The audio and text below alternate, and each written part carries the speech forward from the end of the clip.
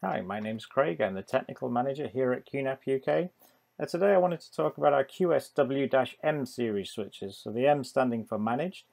We've got 6 switches in this category. We've got the 3 on screen here, which are the rack-mountable versions. They do also come with rubber feet though, so you can stand them on a desk if you want to as well. Get some nice separation from the tabletop so it doesn't scratch it. And we've also got the white chassis versions. These are desktop mount only, so there's no rack mount option for these. There's no brackets included in the box. There's no way to attach any.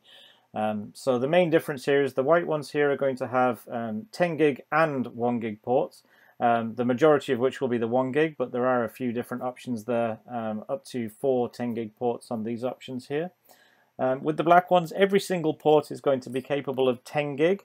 The SFP Plus ports can do 10 gig and 1 gig. The RJ45 ports are multi-gig solutions, so you can do 10 gig, 5 gig, 2.5 gig, 1 gig, and lower as well with the RJ45 ports there.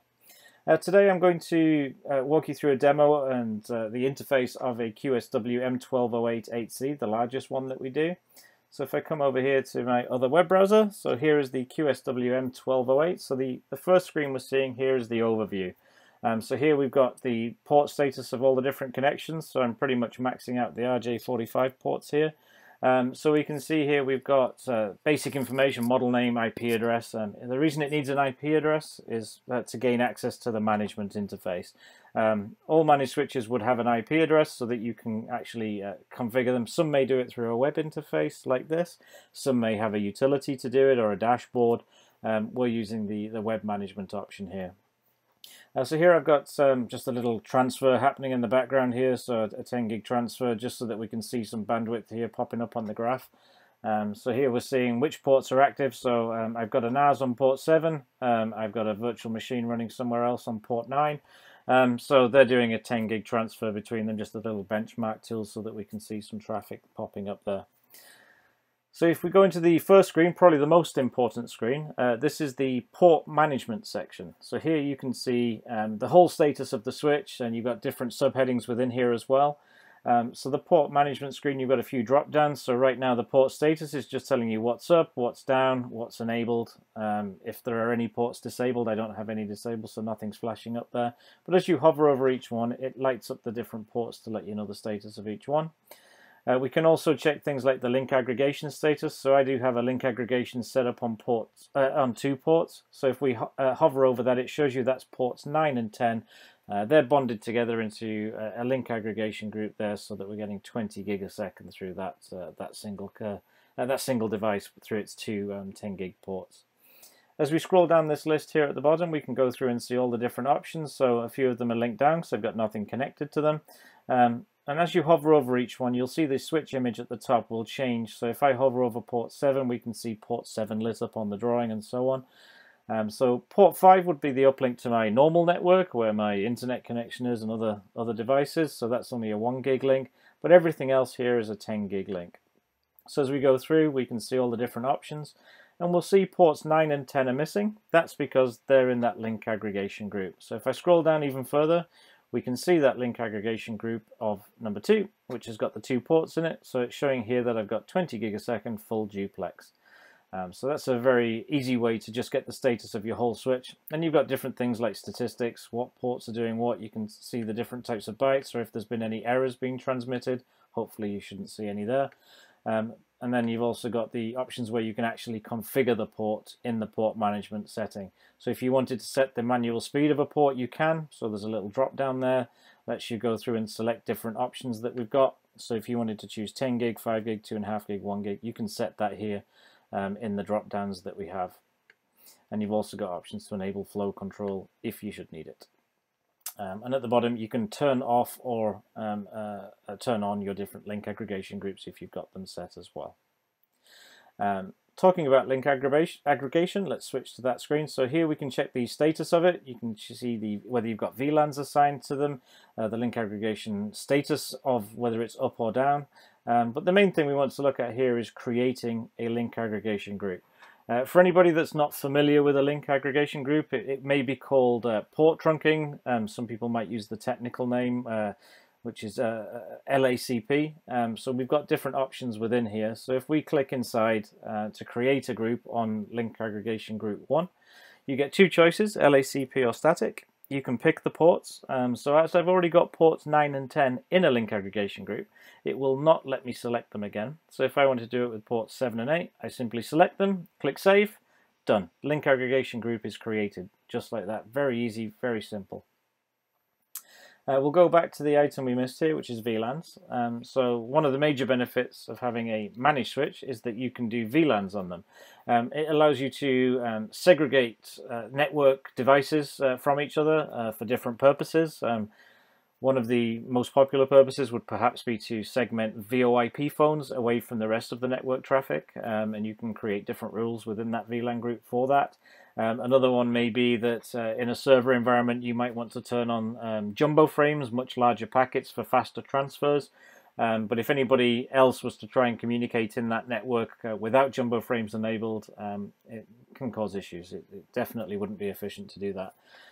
So here to create VLANs, we do tagged and untagged options. So you can simply tick a couple of untagged, a couple of tagged, and you can pick in here the VLAN ID that you want to set. So whatever VLAN ID that you set, just make sure it's the same across your different switches, your different devices that need to connect in. The different link aggregation groups are set separately from everything else. So the link aggregation groups get their own section for VLANs. So you can see here ports 9 and 10 that are in that group grayed out. I cannot click on those. They're in link aggregation 2, so I would have to choose whether I want them tagged or untagged here. One of the next options we've got here is RSTP, which is Rapid Spanning Tree Protocol. It can perform a couple of functions, but probably one of the most used functions here is it prevents a loop in your network. As the sort of icon there shows you, if you were to have 3 switches and run a network cable between all 3, you would create a loop in the network, and eventually traffic's going to snowball out of control and nothing's going to actually communicate when it's a genuine communication across the network. So the RSTP configuration here is going to detect when that's happening, and it will effectively cut the link of one of them to stop the loop from happening, to stop the traffic just building up and saturating everything. So we've got that built into the device as well. We've also got LLDP, which is the Link Layer Discovery Protocol. It's a vendor-neutral link layer. It's used by different network devices so that they can advertise their identity on the network. So if I was to click over to LLDP remote devices, we can see here port 5, which is the port I have uplinking to my other switch, which just happens to be a managed switch as well. It's advertising all the information about itself that I've told it to. So the system name, what its current capability is. It's just a bridge to the network. It's not tagging anything. It's not changing the communication in any way. And you can also go into the MAC address table. So in the MAC address table here, we can see all the devices that have been found. Now, because this switch's uplink was on port 5, as we scroll through this list, we're going to see a lot of things on port 5, simply because that's where the rest of my network is. So as I start scrolling through the options, we can see what's connected to what port, and get a little bit of information about them, such as what their MAC address is, their machine address code, so that we can set different things if we need to. You know, you could do DHCP by static DHCP via a DHCP a MAC address reservation if you wanted to as well. So some extra options that we've got down here. We've got IGMP snooping. So this is a great feature to enable. It basically monitors broadcast traffic that's on the network. So any broadcast traffic that's out there is exactly that. It's a broadcast. It goes out everywhere. Now, this can flood a network quite quickly if you've got a lot of devices doing broadcast packetting. For example, if you have trouble doing things like AirPlay mirroring with an iPhone, or casting to a Google Chrome, a Google device for next to your TV, the Chromecast. If there's anything that's doing the broadcast traffic doing that, the best thing about IGMP is it decides by looking at the packets where they're coming from, where they're going to, and it doesn't saturate the whole network with that broadcast traffic. It focuses it to where it needs to go, so that if you had a broadcast going from, say, port 1 on the switch to port 2, that's exactly where it will go. It won't flood everything. And then you can have a separate one from 3 to 4. Again, you're not snowballing with all these different broadcasts. If you were just using your network for a bit of home gaming, something like that, you probably wouldn't find any benefit to having IGMP enabled. It wouldn't improve anything. But if you're in quite a large network where there's a lot of broadcast traffic happening, that's what IGMP snooping is absolutely fantastic for. We've also got an access control list so that you can do different filters, packets, different conditions, so you can set those up if you need to as well. So you would simply come down here and you can just add the different access control restriction that you need to, and you can apply it to whichever port that you want within the setup. And we've also got quality of service, so you can set up different services to be priorities over different other functions, and you can choose which port has the most priority over anything else. So we've got that function built right in as well. Down here on the left, we've got some basic information about system settings. So it gives you the uptime of the switch. This is where you can change the IP address, password, time.